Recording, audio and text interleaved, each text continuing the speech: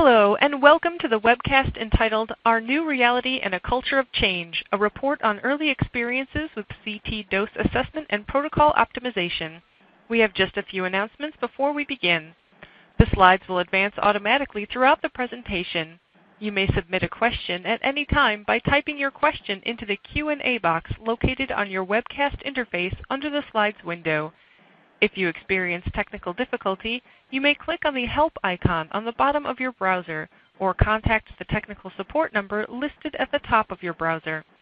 If your screen freezes or the slides do not appear to be advancing as they should, please try exiting and restarting the session, as it may be an issue with your connectivity. I will now turn the call over to John Doherty, Marketing Manager for Dose Management for GE Healthcare. Please go ahead, Mr. Doherty. Thank you, Christine. Well, good afternoon and good morning to everyone on the call. I'm very excited to be here with Dr. Laurent to talk about a topic that's very, very timely about how you create a dose management program within a hospital environment. So we're very excited to be partnered with Advocate Lutheran Hospital and Advocate Lutheran General Hospital, and just to really help support them on some of the great work that they've been doing. So with that, I'll start to turn this over to Dr. Laurent. Just a few housekeeping rules. I'll be helping out here to try to answer some questions throughout the call. If we don't have a chance to answer all the questions, we will be trying to follow up with you after the event and answer your questions as we go from there. One specific thing is I do want to note and do the proper disclaimers here. We are compensating Dr. Laurent for her time to present this material today. And with that, I will turn it over to Dr. Lisa Laurent. She is the CT Medical Director and First Vice President of the Medical Staff for Advocate Lutheran General Hospital, and she's also the Chair of the CT Medical Directors for Advocate Healthcare, which is a 12-site IDN located here in the Chicagoland area. So we're very excited to have her share her thoughts about dose management, and I think some of the big things you'll take away from this topic is how important this can be from a hospital standpoint, how it can impact the organizational behavior, the real focus on quality and outcomes. So we're very excited with the results they've seen, and with that, I'll turn it over to Dr. Laurent.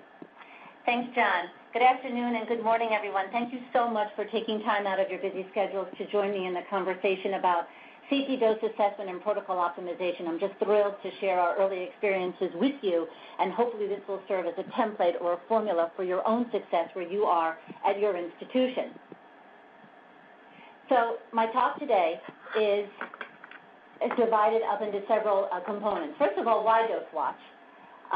Then a little bit about the dose assessment and protocol optimization process, how and why we created a dose management quality improvement project, our early results, the recognition that we've gotten so far from the American College of Radiology, and a few words about the 2014 Joint Commission standards. And at this point, I'd just like you to know that Advocate Healthcare is accredited by Det Norske Veritas Healthcare, Inc., or DNV, which is the largest ICO registrar in the United States and the third largest in the world, basically integrating ISO 9001 and Medicare conditions of participation compliance, including ISO 9001 quality management system.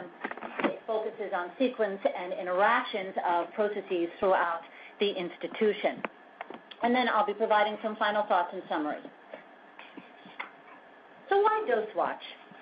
I think many of you, if not all of you, will remember the horror that was the year 2010 when details became apparent about what had occurred between February 2008 and August 2009, when over 400 patients across the country were inadvertently exposed to ultra-high doses of radiation from CT brain perfusion scans. 8 hospitals in total were involved. 6 were in the state of California. 1 was in Florida. 1 was in Alabama. The range of overdose was anywhere between 8 to 10 times the dose to 13 times the dose, which occurred in 65 patients in the state of Alabama. This also prompted questions as to why it took so long for luminary institutions to learn about this sentinel event. Patients were experiencing patches of hair loss, skin reddening, headache, memory loss, confusion. Many are still at risk for brain damage and cancer. And one isolated event in California occurred when a 2.5-year-old toddler fell out of bed, was presented to the emergency department, went to have a CT scan, and Dad, after 1 hour, realized that the scan still was not finished, and it turns out that the CT scan had activated 151 times in the same area. So questions started to bubble to the surface among our executives, and I'm sure among the executives at your institution as well. Could this happen where you are? And the answer simply is, yeah, it could. So what we did here at Advocate Healthcare was to ferociously, proactively address this issue. We realized that it was very important to obtain a robust management tool that could measure, track, and optimize patient radiation dose over time, and that tool is GE DoseWatch. And in September 2012, the press conference that announced the collaboration occurred at my hospital, Advocate Lutheran General Hospital, and both entities committed to reducing radiation dose across the enterprise, and we decided to begin with CT. Now, just a little bit about Advocate Healthcare. As John said, it is an integrated delivery network. It's the largest in the metropolitan Chicago area and the state of Illinois.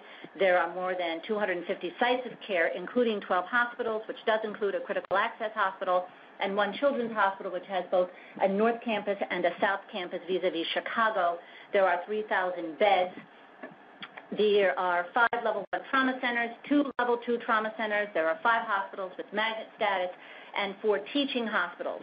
My hospital, Advocate Lutheran General Hospital, is a level 1 trauma center, tertiary medical center with 638 beds. We also are the North Campus Children's Hospital. Across the entire enterprise, there are 47 CT scanners, and for the year 2013, between 250 and 285,000 CT scans were performed.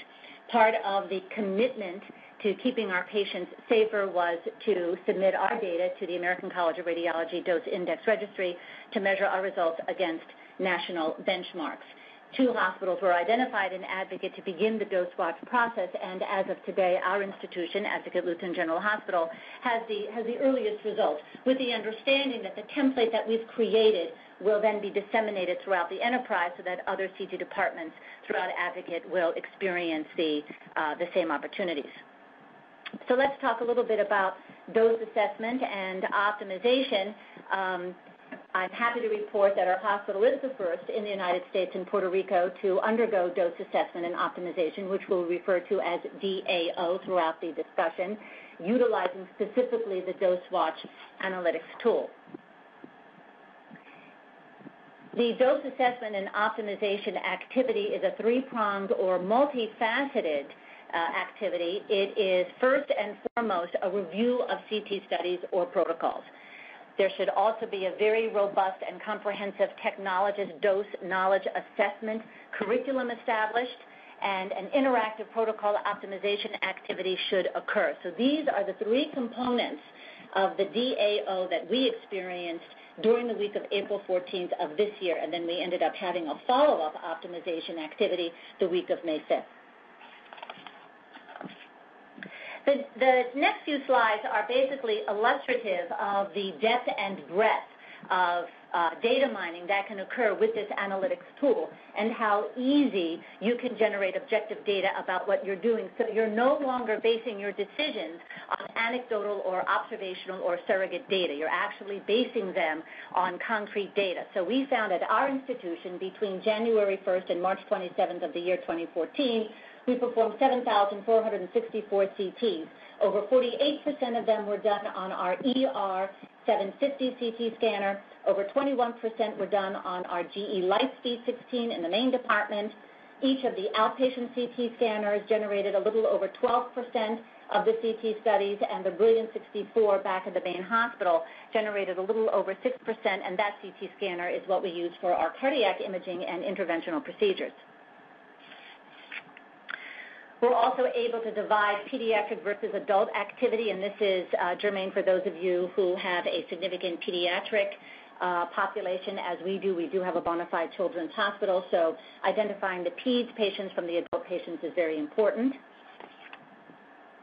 Activity analysis. Again, many of us, particularly the radiologists and technologists in the audience, have a strong intuitive appreciation of how many scans are done per patient, let's say, over a given period of time. What this tool provides you, however, is an exact breakdown of how many protocols per patient are being performed over a predetermined period of time. So for us, between January and March, 2,417 patients each received one protocol. Now, we're a level 1 trauma center, so we have a lot of combo protocols, and I'm sure many of you do as well. The head C-spine combo, the abdomen-pelvis combo, the chest, abdomen, and pelvis combo, the CT angio head and neck with perfusion combo, etc. So this is the number of protocols per patient. 367 patients received 2 of those protocols, etc. We were able to determine that one patient actually received 7 protocols during that time period, and you can see that that really translates into more exams, starting with the CT angio of the head and neck with perfusion done on February 16th, and then the subsequent head CTs after that. This is very valuable information for you to have at your fingertips when you're making decisions. But more importantly, this kind of information should begin to prompt questions about the appropriateness criteria used, let's say, in ordering repetitive head CTs. Now, this probably is a trauma patient or someone who experienced a catastrophic intracranial event. So in all likelihood, each of those head CTs is completely appropriate. But the other question is, if the clinical team has an inkling that repetitive CT scans are part of the patient's care, should we then optimize the protocol to administer a lower dose, if we understand exactly what the disease entity is that we're following? So those are just some of the questions you should begin to raise when you see objective data like this. Knowing that the lion's share of our CT comes from the ER scanner, we decided to do a deep dive, detailed analysis on that information. And we learned that relative to the local description or body part, over 43% of CTs refer to the brain, 33.6% refer to the abdomen and pelvis, 8.6% are PE studies, etc. Now, the next slide is very important in terms of assessing the value, if you will, of what these dose measurements are telling us. So what we did, we took the most common protocols from the ERCT scanner, and they're listed on the left-hand side. And then we determined what the median CTDI vol was, the P75 CTDI vol, and we compared them to the diagnostic reference levels. Okay? Now, just as a refresher for those of you in terms of the terminology, the dose reference level is based on standard phantom or patient measurements under specific conditions. So the DRLs have been set at approximately the 75th of measured patient or phantom data. So this means that the data surveyed have exposure levels at or below the 70th percentile when you see the phrase P75 CTDI vol. Now, the dose reference levels in pink, okay, 75 for the head, 21 for the chest, 25 for the abdomen and pelvis, they are compiled by the American College of Radiology and the American Association of Physicists in Medicine. And you can actually find this information on page 5 of the practice guidelines on the ACR website and the references to that. Just so you know, the DRL-21 is for just a CT of the chest. It does not specifically pertain to CT angiography of the chest. Okay? So in addition to that, you also understand that the CT DI vol relates to the administered dose coming out of the machine for any single axial slice, and that the DLT is the cumulative or the total of that across the Z-axis for any given series. Now remember, this is not effective dose. And the way that the AAPM addressed that issue was to come up with the site-specific, the SSDE, or the size-specific dose estimate, correct. And that basically is a formula that takes this information and helps calculate it based on the patient body habitus, primarily weight and size. But we're not going to get into SSDE. That can be done offline with another analytics tool. So the The yellow means that we were definitely within range. We were below the DRL. The pink means that we were above the DRL. If you look at the last two protocols, 26 and 27 for the P75 CTDIL, that was just a skosh over. The data that caught our attention was for the chest PE, the median CTDI vol of 58 and the P75 CTDI vol of 67. And we looked at that, and it took our breath away. But what was so eye-opening about the use of this analytics tool real-time at the CT scanner is that we were able to untangle the technique that we use for the timing bolus and the technique that we use for actually imaging the chest. And we realized that we used the identical technique for the timing bolus. We were killing a mosquito with a sledgehammer, in other words. And when we realized that, we saw that actually the median CTDI vol and the P75 CTDI vol for the actual imaging of the lungs was below the DRL. So what did this tell us to do? This told us to go back to the drawing board and retool the technique for the timing bolus and make it ultra, ultra low dose. We do not need a magnificent visual experience for the timing bolus. It's just a geographic or anatomic site. We don't need high contrast resolution. So that's where we are with this. So this was extremely powerful because the team was actually there when the application specialist proved this to us with black and white data. And nothing is more convincing or powerful than seeing this kind of informatics platform work real time at your institution with your own patients. The other benefit of having this kind of analytics tool is being able to generate a scatter plot. And what we could see from the data for a routine abdomen and pelvis protocol during the same time period and during the 7 a.m. to 7 p.m. technologist shift is that the majority of the exams fell at or below the DRL. A few were above the DRL. So this also prompted us to think a little bit more intently about what this is messaging. First of all, why is there such a variance among those values that do fall below the DRL? Okay, why are the values falling above the DRL? Okay, and those are some of the issues that are going to be raised when we move forward with our dose management quality improvement project. The other thing that we were able to do is actually identify how accurate or on target we are when we actually perform a scan relative to the 11 factors that contribute to dose. And they're listed 1 through 11 on the left-hand side of your screen.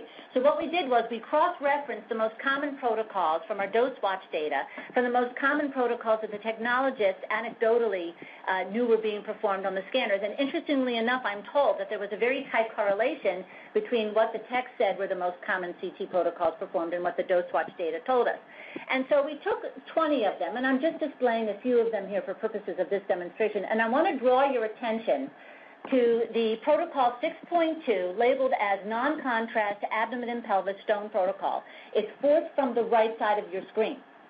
Now, the green dots mean that we follow the protocol perfectly relative to the factors on the left. The yellow dot means that we followed the protocol vis-a-vis that particular factor. Maybe we could have done it just a skosh better. Red means that we did not really do it appropriately. And what this particular exam tells us is that it is the positioning. It is the positioning of the patient that had an effect on the dose such that it put us into that hazard warning area. We didn't go over the DRL, but we came close. And again, this is a very important and meaningful lesson that we continually iterate amongst the staff at how important those cross-hatch marks are when we position the patient on the CT scanner. So we were able to see this real time, and again, the light bulbs were going off left and right, and everybody was just seeing the magnificence of this kind of analytics tool. Concurrent to while this was going on, a comprehensive education curriculum was being established for our technologists. and 5 randomly selected CT technologists volunteered to take a 59-question self-assessment survey having to do with the 11 factors that relate to dose, as well as a whole menu of issues related to radiation, patient positioning, knowledge, perfusion, et cetera, et cetera.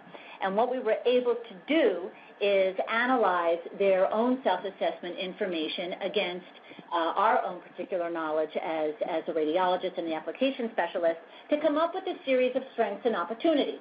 And these are just the general categories of our own strengths and opportunities. And I'm sure if you undergo this same kind of exercise at your institution, you'll come up with your own set of strengths and opportunities, education gaps, if you will, for all members on the workforce. In addition to that, we were able to actually plot via a color-coded bar graph the results of the self-assessment from the perspective of the technologists and the absolute correct answer, if you will, as gauged by the application specialist, who engaged in a very warm and supportive dialogue with the technologist. This was a very positive exercise. We received a lot of positive feedback from the technologists who were so gracious enough to undergo this activity. They learned a lot, and it was not punitive. There was no finger pointing. They really learned a lot. They thought it was an excellent experience. And I just would like to make a shout out now to our own team. They are completely engaged in this. They're an excellent group of CT technologists, and they're very much concerned and dedicated to learning more. And again, from this particular exercise, we were able to come up with another set of strengths and opportunities, which we are now going to incorporate into the more comprehensive curriculum that we're in the throes of developing, which I'll discuss later on in the presentation. For 2 solid days, our CT coordinator, an outstanding individual, Kathy Zuniga, and I sat down with Lori Hull from GE, our excellent application specialist, and we did a deep dive on the protocols from the CT, from the ER, the 750 high def, and the Lightspeed 16. And we targeted first the 5 most commonly ordered protocols: the chest PECT, the routine abdomen and pelvis, the head, the C-spine, the urogram, and the PEDS routine chest. And we, through a combination of permutations and combinations, addressed issues such as rotation time and pitch, iterative reconstruction, noise index, slice thickness. We revamped our Featherlight protocols on the Lightspeed. We again broached the topic of how BMI may be affecting our CT-DI-Evolve data, and is this an opportunity to begin categorizing how we comprise or formulate our protocols as they relate to patient body habitus.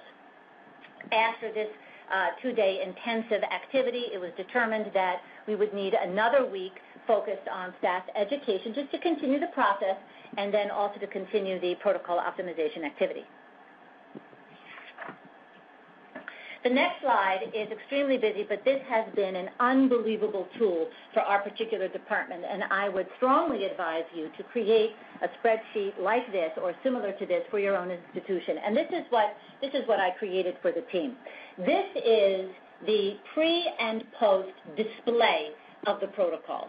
And the yellow header labeled pre are the protocols that we evaluated, and the red factors are those that we decided to change during the protocol optimization activity, and they are then displayed in green under the red header that says post. So in a snapshot, in perpetuity, we now have communicated and documented what we've done for our protocols. And we've done this for all of our protocols. I just used this particular snapshot for this presentation. Under the purple heading, you'll see technologist and radiologist initials. So the technologist, the radiologist, and any other professional involved, in this case it was the application specialist, who participated in modifying a protocol, is obligated to sign or initial that column. And then we had to date it. And then there's a section for comments or narrative. And this is very important. For example, all of the neuroradiology protocols that we modify must be reviewed and approved by the section chief of neuroradiology. And this is also true for all our pediatric protocols. Well, that goes there. So Dr. Rabin is our section chief of neuroradiology. Dr. McFadden is our section chief for pediatric radiology, and they helped us review and modify the protocols. The other narrative that you see going down the page are just the 2 major factors that were changed change that we thought were most instrumental in affecting dose. But anything can go there. This would also be a very good place to put your ideas about subsequent follow-up. If you're changing a protocol and just piloting it and then you want to find out later on what it does, that would be a good place to add a tickler. So this is very important, not only for your own internal review, but for external auditing purposes as well. I strongly advise you to keep a running log of how you change your protocols, because very few of us can remember, even from yesterday, let alone 6 months ago or 2 years ago, why and when and who was responsible for changing a protocol. So after we had this extremely worthwhile experience with our GE partner, Dr. Suela Sulo for the Russell Institute came up to me and said, you know, Dr. Laurent, this is just screaming for a quality improvement project committee. And I couldn't have agreed with her more enthusiastically. And her point being is that it takes a coalition of disciplines and engaged professionals coming together to make an effective dose management team that can also be sustained. And the other thing we decided to do after we reached out to the Russell Institute and also to our GE healthcare partners was to decide that we had to come up with our own internal mission statement or objective. And this keeps us on task. And I also strongly advise you to do this as well if you're thinking about forming more of a standardized or formal committee or coalition to address dose and dose management in your institution. This keeps you on task. It reminds you and the technologists and the nurses and the associates and the community and the patients why we're doing what we're doing. And our particular objective is to improve patient care delivery based on scientific data-driven evidence through radiation dose management, protocol optimization, education, and transformational change throughout the CD department at Advocate Lutheran General Hospital. And I want to emphasize transformational change because it is a culture change that is to occur in your department. This isn't just learning about a new catheter system or a new keyboard on a CT scanner. It's changing the whole approach to how we're keeping our patients safer by reducing dose and managing that dose. So the next slide is the dream team or the core team of our QUIP. We have great support from the Director of Imaging, from the Manager of Operations, who also oversees the CT department as well as other departments, our wonderful CT coordinator. There is a medical physicist involved. Dr. Suela is part of the Russell Institute. We were very fortunate this summer to have a research intern from the Rosalind Franklin University Medical School. And, of course, we have the experts on the GE team. This slide could contain and should contain many, many other names who form the ancillary bench support, if you will. But this is the core team who meets regularly and sets up the objectives and the deliverables for the Dose Management Quality Improvement Project. The other thing that we committed to doing was define specific aims. So we are dedicated to improving the competency, skill, and knowledge of CT workforce using a standardized assessment tool. We are dedicated to reducing the average delivered dose, the CT-DI vol, and variation in that average delivered dose of the 5 most common CT protocols to begin with. We are dedicated to regularly monitoring the CT image quality to ensure that diagnostic interpretable value is maintained, that the integrity of the diagnostic image quality is preserved. We are dedicated to submitting our data to the Dose Index Registry to evaluate our performance against national benchmarks. We're dedicated to performing regular internal audit reviews of our data. We're dedicated to tracking repeat CT exams or frequent flyers within a predetermined 90-day period to understand why this is occurring. We're dedicated to creating education platforms for the physicians throughout the hospital and our associates. We're going to be partnering with the public relations and marketing team to increase awareness among our patients and throughout the community because we strongly believe that this is a key differentiator in the marketplace, and it can be a key differentiator for you as well in your marketplace. So please remember that. We are dedicated to determining the effect, including the financial benefit, on retaining our patients and getting new patient referrals once we disseminate the information that we are increasing awareness and that we are aggressively managing dose to be as low as possible without compromising the experience for the patient or diagnostic quality. We would like to publish our experience, and of course, finally, we are dedicated to focusing exclusively on a robust pediatric radiation dose reduction strategic platform, although we already have a very comprehensive pediatric radiation dose reduction strategy protocol dossier that we use in the Children's Hospital. So the data analysis and education component of the QIP is divided into 3 steps. So step 1 is to analyze the data before we modify the protocols. And we're referring to that as pre-DAO. And if you remember, that was the first 90-day period that occurred between January of 2014 and March of 2014. And we're going to compare that to the dose watch data after we optimized the protocols and began the education curriculum with the technologists. And that's referred to as the post-DAO. So this dovetailed into the optimization activities that occurred the weeks of April 18th and May 5th. We are targeting those 5 most common protocols. We are also going to try to understand the role BMI plays in all of this vis-a-vis the outlier data. And we're also going to track those repeat patients, and we've identified them arbitrarily as those patients who receive 5 CTs or more during a 90-day period. Step 2 is to execute the comprehensive technologist education plan, and we've dedicated 3 solid months to this. And it will include all of the technologists, the 9 for the AM shift, the 6 for the PM shift, and the 3 for the overnight shift. And this really is a very specific and detailed curriculum, and it is the result of great commitment on the part of leadership at Advocate Lutheran General Hospital, the Russell Institute, and GE Healthcare.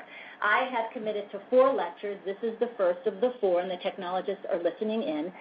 GE has committed to 1 didactic lecture as well. And what the leaders of the QIP team determined was that we would identify those education online modules that are on the GE website as a way to increase the education. There is really a very rich menu of valuable online modules that I encourage you to explore. We will have the technologists participate in both general modules that address general concepts such as ionizing radiation and dose management, and specific modules that target those education gaps or areas of opportunities for improvement or continued improvement. We will continue to support one-on-one and one-on-small group on-campus instruction provided by our GE application specialists. And we created a system-wide symposium, a radiation dose reduction symposium. This will be year 3 of that symposium, which will occur October 18th, and the technologists will qualify to earn their CEU. And this is very important. This is another component of your dose management program that I would strongly urge you to create, some sort of formal education platform or opportunity or venue for not only technologists and radiologists to attend, but for referring physicians and other associates and nurses throughout the hospital. So we're very proud of this, and this is going to continue for many years, and it's very well attended and very well supported. Step 3 is to then gather a 3rd set of data after the 3-month intense technologist education module. And we're going to try to determine whether there's efficacy or the impact provided by that education plan. And then we're also going to retest those randomly selected CT technologists to see if there's any change in their comprehension after they've also been included in that intense technologist-focused comprehension plan. And the next is just a graphic of our timeline, which I think really illustrates very nicely what I've been saying with words. The pre- and post-DAO analysis will be finalized by the end of this month. We are in the process of fine-tuning the education plan this month. That will be executed the months of September, October, and November. We then plan on collecting another 90-day period of data after that education plan. At the same time, concurrent with that, we will begin to create an education platform for outreach to our referring physicians and our associates.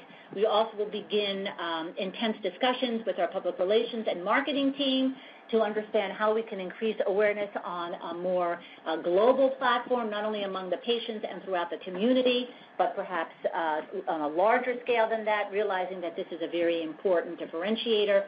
We will then address the potential financial impact of our quality improvement project and then begin publishing our results and implementing a format that can be used to sustain the CLIP. It is important to be able to sustain the dose management program that you begin and take so long to create. It's very time and labor intensive, so there should be sustainability for your efforts. So now I'm very happy to share some early results. Again, we conducted an activity analysis, and we looked at the breakdown of the exams that were performed during the same time period. For this particular time, we saw that one patient actually received 11 protocols, again, either a trauma patient or possibly a catastrophic neurologic event had occurred with the patient because it began with a CT angio of the head and neck and perfusion study and then a series of brain CT scans as well as a CT angiogram of the circle of Willis. Next slide. Now, this is where the rubber hits the road in terms of seeing in actual objective data representation format the fruits of our labor, if you will. Let me explain what this scatter plot is. The pre-DAO data for all the protocols related to the abdomen and pelvis stone protocol are clustered to the left-hand side of the scatter plot. So you see that there are values at and below the DRL and many, many values above the DRL. All the data to the right of the slide under the line demarcating DRL is our post-DAO data. This is after we participated in a very robust protocol optimization activity and we began the technologist education piece. This is really stunning results. We have one patient who's an outlier, and we will do a deep dive about why that occurred. This is stunning results. And not only are all the data below the DRL, but you can see that they're more tightly clustered as well by the change in the standard deviation from 8.7 for the first half of the year to 7.8 towards the second half of the year. What does this tell us? We think this tells us a couple things, and again, we're still at the anecdotal stages of analyzing this particular piece of the data, but we feel that the education that all of us underwent during those 2 weeks helped us protocol the exams better, identify opportunities to decrease dose, not only addressing those 11 factors that scientifically affect dose, but perhaps how we retooled some of the protocols real time. Did we really need that extra series? Did we really need the same technique for a delayed series? Could we use low-dose CT for a delayed series? We are beginning to follow routine CT scans of the chest for those patients undergoing lobectomy and thoracotomy for lung cancer with our low-dose CT protocol that we use for our screening program. So all of that plays into this, and really it is a testimonial to the increased awareness and change in culture that is occurring in our department. And that particular drop calculates to be about a 19% drop in the CTDI values. This is some early data that we have to share with you about the head CT scans. Now, we did change the ACER from 10 to 20%. We did change the slice thickness, but we also changed the manual MA from 350 to 320. And this translated into about a 9% decrease in the dose.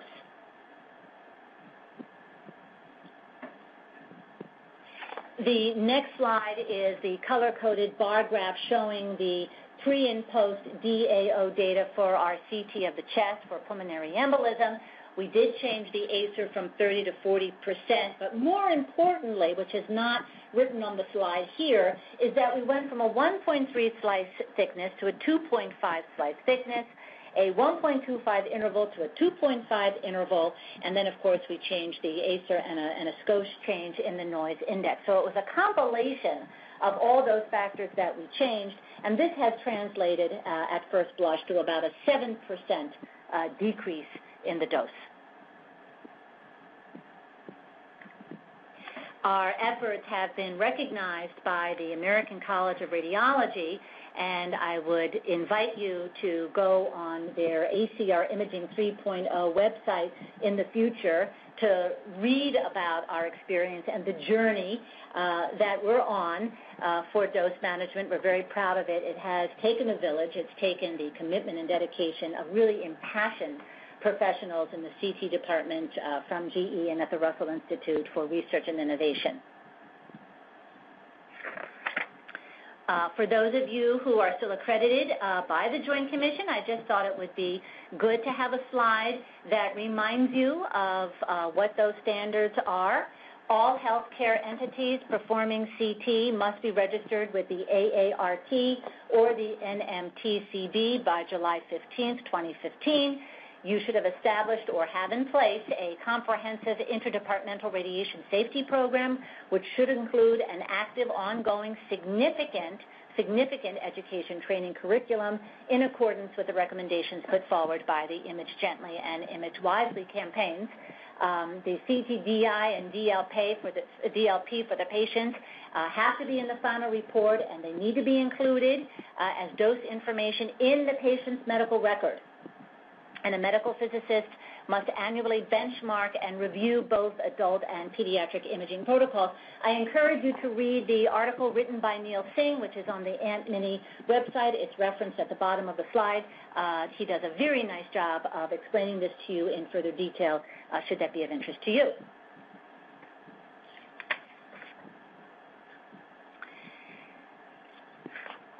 At this time, I just want to talk a little bit about my final thoughts and summary about what all this means and what this could mean for you. It really isn't just about the software.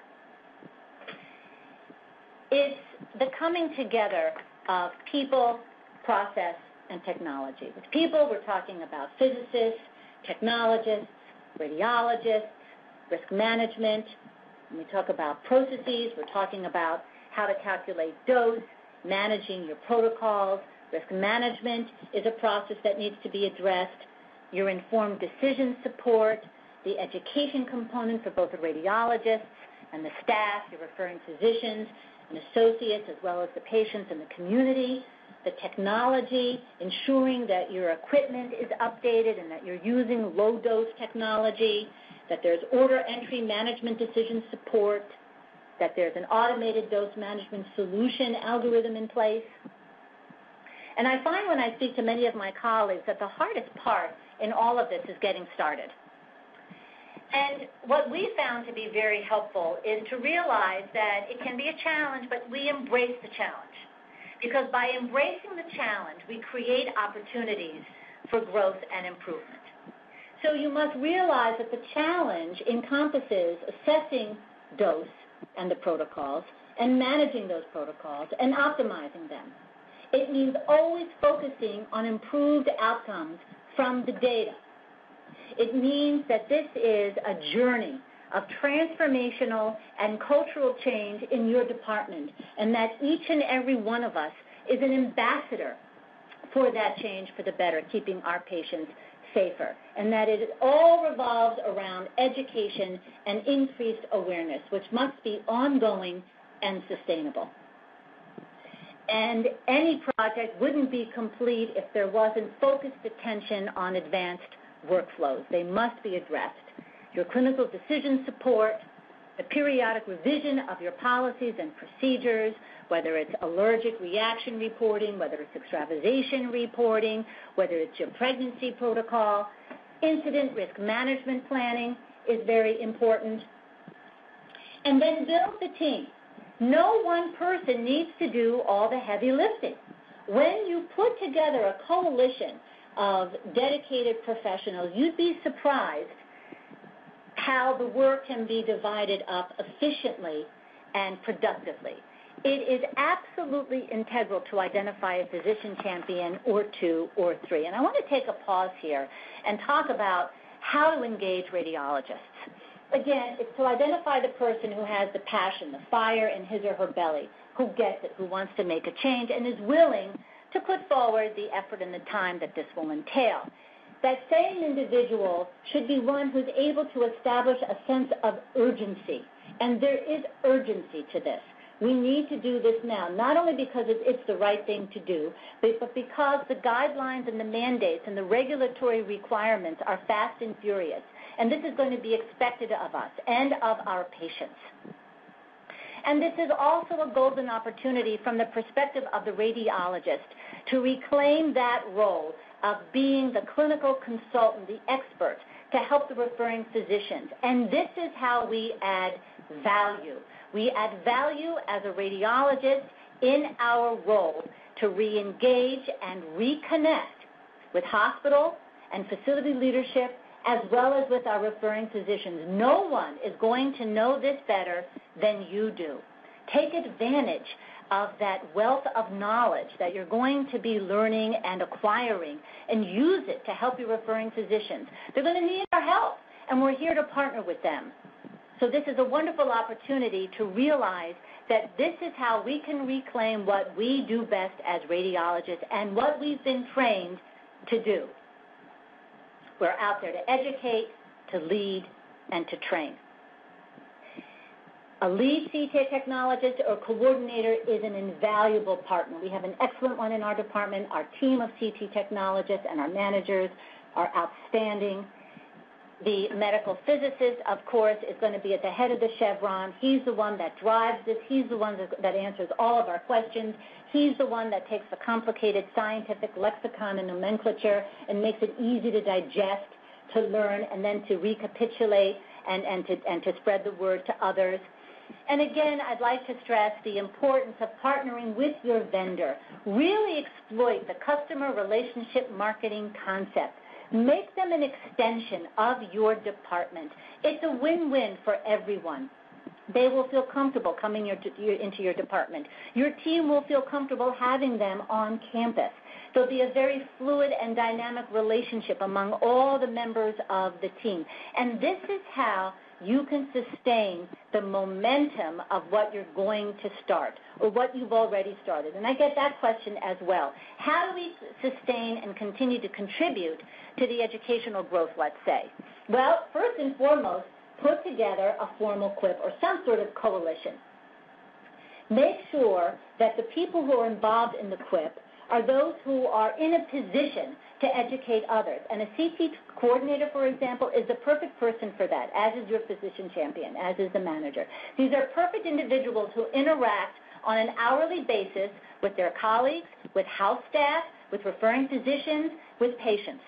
Okay? I'd also like to take this opportunity to remind you that it's very important how we telegraph the message and answer the questions that could be coming our way from both our patients and referring physicians. Make sure that you standardize a script, if you will, in how the questions will begin to get answered about what does CT-DIVOL mean? What does DLP mean? What does it mean if my patient reaches a cumulative dose level and now I need to order another CT scan? Come together as a team and reach a consensus on how that message should be relayed. Most importantly as well is to integrate and engage both your internal and external stakeholders.